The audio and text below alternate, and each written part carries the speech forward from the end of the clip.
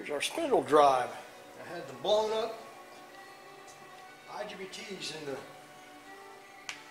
U leg. Now here I got a resolver from this IRT motor fed into 4CN here. And here's our control. We got UV and W connected to the light bulbs over there. Let's fire this thing up. See what it does.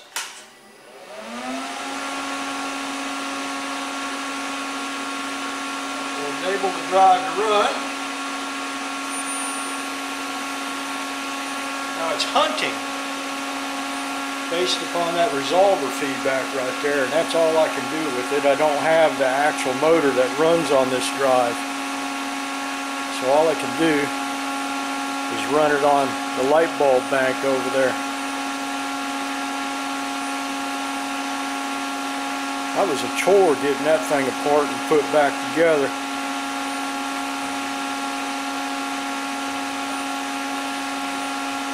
We'll go over here in a little bit and look at the waveforms on that oscilloscope.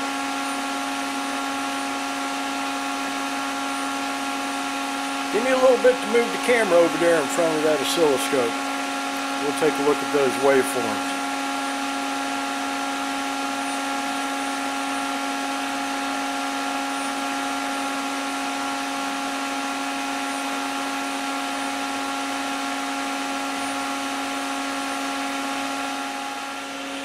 These are the waveforms from U to V. See how it has good high side and low side pulse width modulation. Looks real good.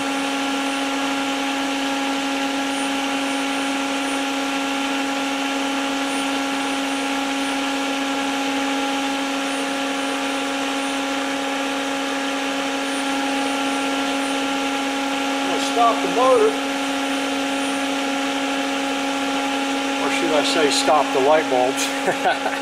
And then we're going to move from U to W.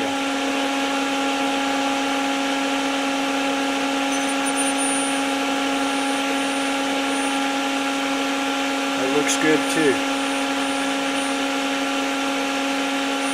U to V, U to W, and V to W should all look the same.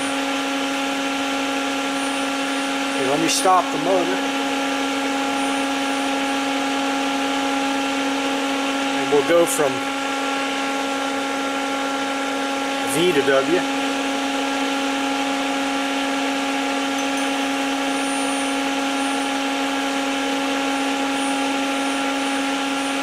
Nice.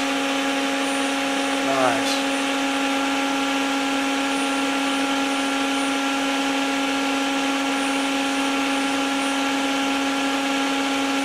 Alright, folks. That one right there was a bear. That was a grizzly bear. But it looks like we got it. Thank you for stopping by. We'll see you next time.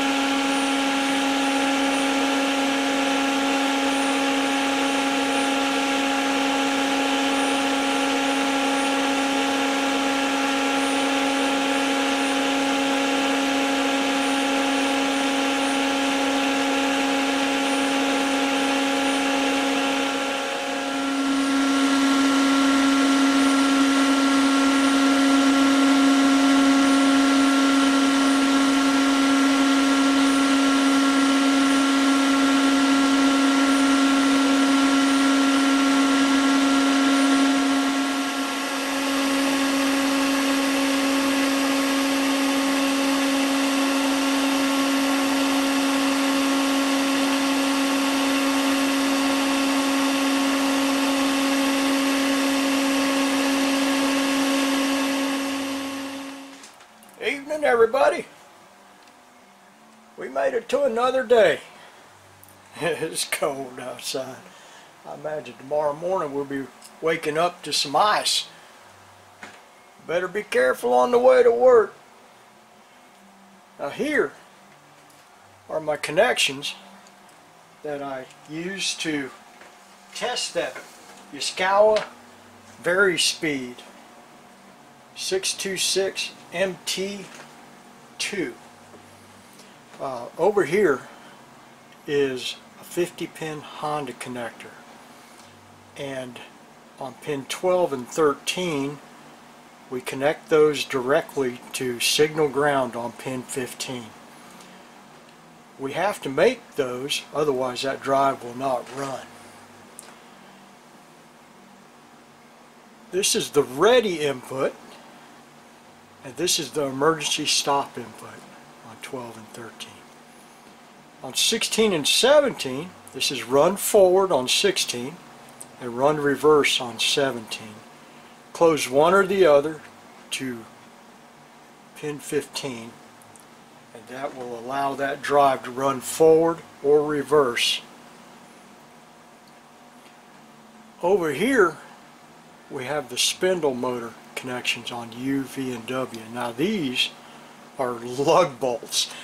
they're good size, not too big, but I drew them out like this just for simplicity's sake. I don't have that spindle motor with resolver feedback, so I connected a bank of light bulbs that are configured in delta configuration. So we have 6 light bulbs between U and V, 6 light bulbs between U and W, and 6 light bulbs between V and W to make delta configuration. I'll draw a little picture now of those light bulbs, and I'll put it up at the end of the video along with this diagram right here. Let's move down a little bit. There's the control inputs and the motor. We'll move down a little bit and we'll look at the other connections. Now here on the 4CN connector, this is a Honda 20-pin connector. We have the resolver feedback. On pins 1 and 2, we have sine 1 and sine 2. The sine connections from the resolver. Pin 2 being signal ground. Pin 3 also being signal ground, as well as pin 8 down here. The cosine 1 goes into pin 4, cosine 2 goes into pin 3. Now the excitation voltage for that resolver, excitation 1 goes on pin 5 and excitation 2 goes on pin 6. Here the OH terminal on pin 7 is the motor thermal.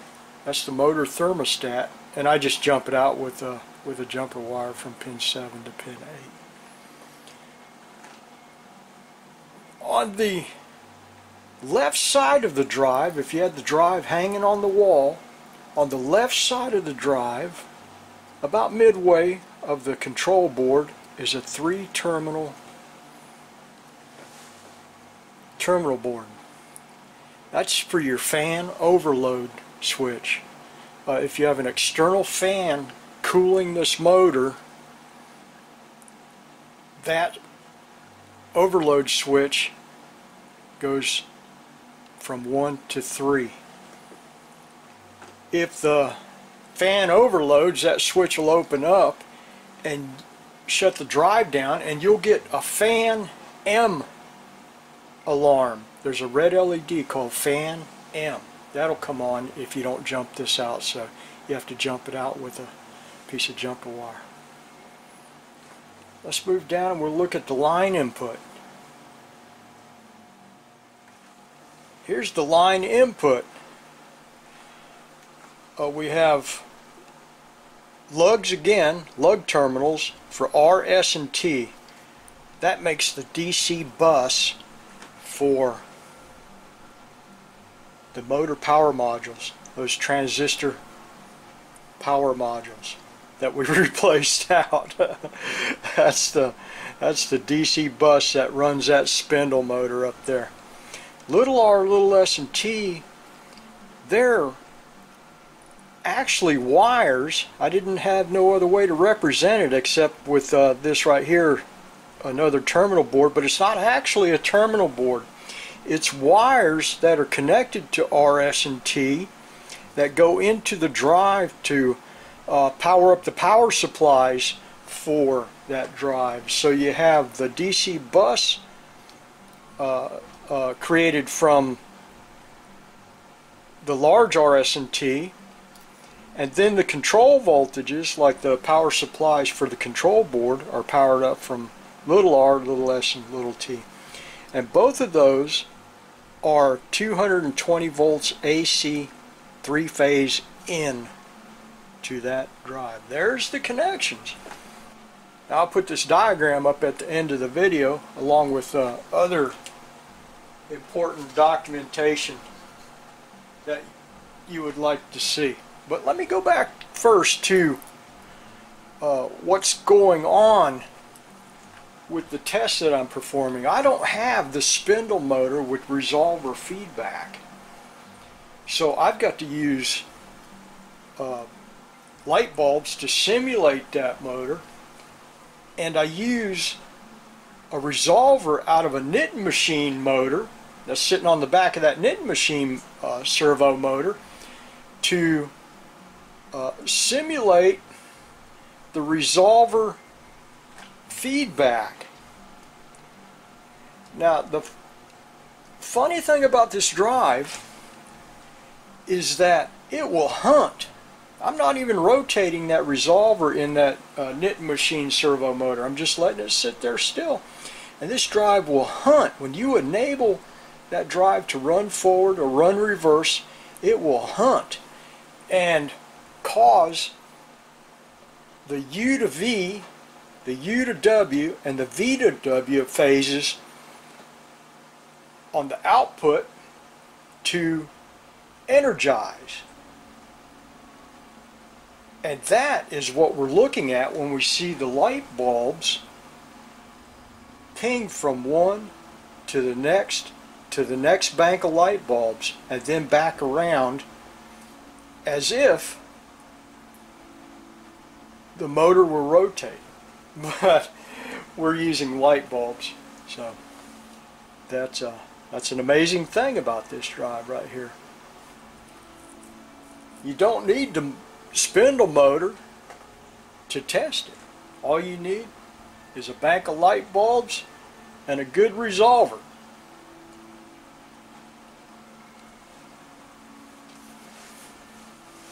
Okay, folks,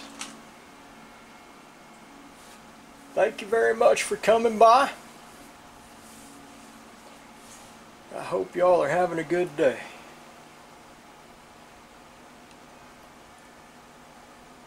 Let's go put our toes by the fire. Get warmed up. Okay. We'll see you next time.